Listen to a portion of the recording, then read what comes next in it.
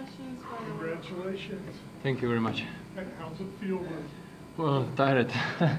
Destroyed. My body is destroyed now. But no, I'm pretty happy for the result. You know, Jerzy is a great player. He was top 20 already. You know, so he has a big game, big shots, and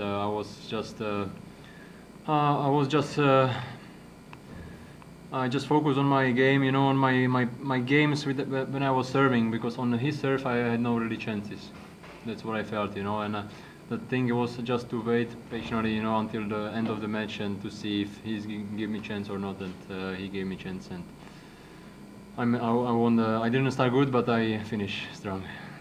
So how much of an impact was fatigue in this match? Obviously, you know, you played the earlier match yesterday, and you also, you know, didn't play Isner, and you know, only had to play the first set against Harris. You mean, what is the question again, please? You know, how did you feel as the match went on fatigue-wise? You know, how did you feel especially in the second and third set? Second set I was really down. You know, if he break me, it's gonna be maybe 2 sets, 6-3, 6-2 maybe, because I was really struggling with the hot. Was really strong, and I was under the pressure. He was playing pretty strong, but then I think he was a little bit physically down. He was going a little bit down, so it helps me. It helps me, you know, if I see his body language. So it gives me power, and then I was stronger. But third set, I found the second, you know, the power. I found the power in the third set, and it helps me to survive this match and to win. Was part of that power, though, you kept telling yourself, I've played less matches than he has. No. If I can just grind it out, he's eventually going to... Of course, it helps the players that if they have a little bit less matches, like other seeded players on the Grand Slams, or they have, you know, yeah, of course you save the power, of course, because the matches, Jerzy has pretty tough matches. I think three sets matches, I guess, and yeah, well, I saved a little bit power, and maybe I had a little advantage against him because he played the late match yesterday, and I finished a little bit earlier. You ended it with a match with an ace, a match point. Have you ever done that before at a top 3 setter at a tennis tournament this level? Ended on a match with an ace? Yes, I finish. I think yes. You mean if I finish the tournament, this level of this tournament with the ace? Before this one. You mean in the final? Yeah, in a final. Well, you just won over the final, so you didn't do that in Bucharest. This is my second final, yeah, and second title, and I'm not sure if I finish with the Garcia Lopez in the. How is it? Yeah, it's great. Wow. Yeah, well, I just wanted to put the first serve, you know, that was important for me, and against second serve. But when I was already 40-15, I knew that.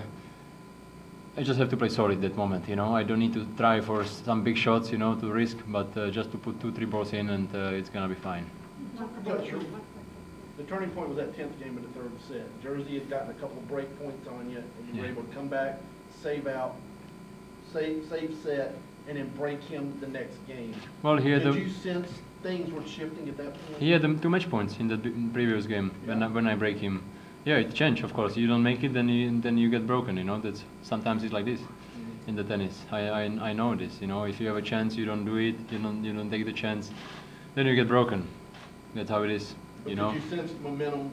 Because you mentally down. You know, you in the moment you will, if you don't make it, you mentally down, and then you think about it. It was already over. You know, and he didn't make it. So then he was maybe thinking more about this, and he was a little bit not good together with the legs and head, you know.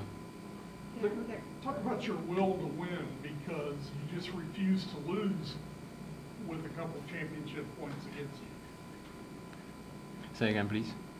Could you talk about your will to win today? It's like you refused to lose. Yeah.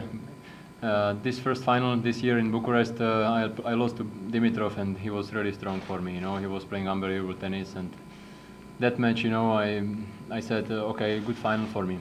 Next match when I play Stuttgart, there was a car also for first place, and I really like cars, you know, and it was really nice motivation also.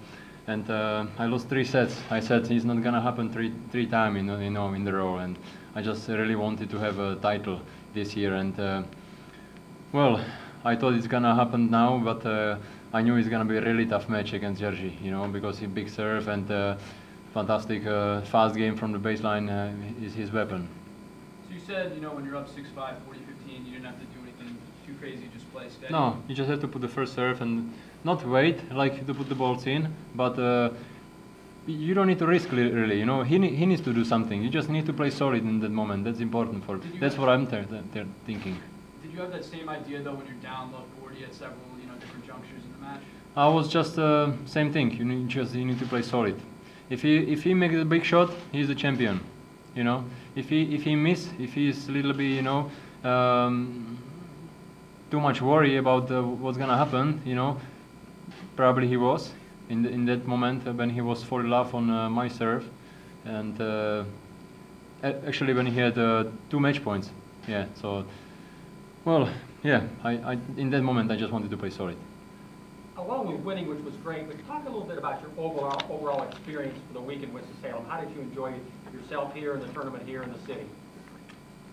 Well, when I come here, it was first tournament on the hard, you know, and before I play only clay court tournaments, and it's always really tough to change the surfaces. And in the practice, how I already said, in the practice before the tournament, I didn't win in 1 set in the practice.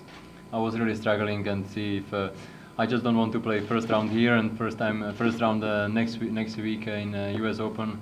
So I didn't expect it, but after first win against Harrison, you know, I didn't expect it at all, you know. So then when he retired, then I fight with Andujar, you know. I was also down 1-7, and then Slava said, no, it's not gonna finish yet. You're gonna win this week here, you know. And then every match I was winning, so I was thinking, yeah, maybe he's right, you know.